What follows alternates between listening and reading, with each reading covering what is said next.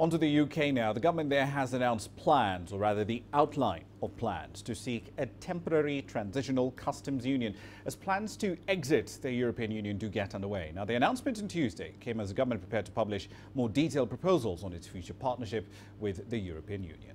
Sometimes it's very difficult to deal with the immediate issues, take the Northern Irish border, without having an idea of what the long-term customs are. You know, if you don't know the customs arrangements, how do you decide on how you make an invisible border between Northern Ireland and Republic of Ireland? So, we're not trying to force anything, but we are putting our view of what the long-term position will look like.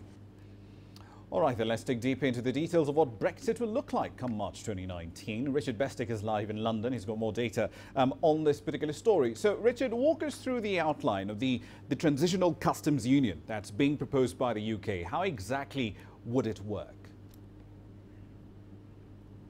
Well, Rama, Britain is planning to ask the EU for a temporary customs union to bridge the gap immediately after the UK leaves the union in March 2019, before then moving on to something more permanent. The aim, to avoid the customs chaos that would follow if trading arrangements weren't in place by running this transitional scheme, while at the same time remaining free, in the words of the Brexit Minister David Davis that you heard just now, to negotiate what he called bold new trade relationships around the world. It's part of a new position paper to be published tomorrow ahead of next round of talks with the EU at the end of the month.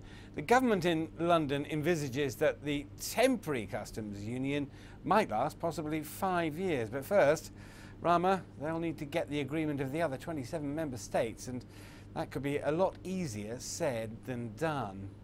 Indeed. Based on the proposals that I did see a little earlier, it seems like the UK wants to be able to negotiate trade deals with other countries at the same time as it's negotiating the exit. But legally, since it's still a member of the European Union until March 2019, that can't happen. So why is the UK making proposals which seem at face value to be dead on arrival?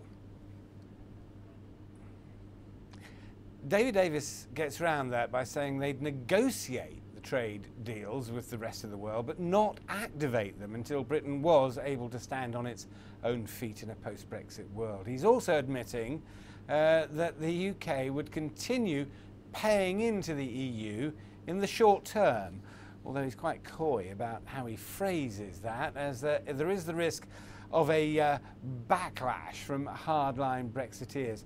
Have a listen to how he phrases it, Rama.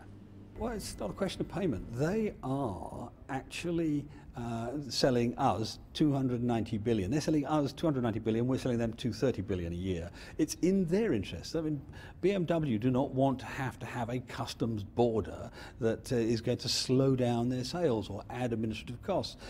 Siemens is not going to want to do that, you know. So, and the port of Rotterdam is going to want to have an efficient operation. The biggest port in Europe is going to want to have an efficient operation. So they've got an interest as well as us. Right then, so we've been hearing there from the Brexit Secretary, David Davis. But Richard, when should we expect a formal response to this transitional proposal from the EU's representatives?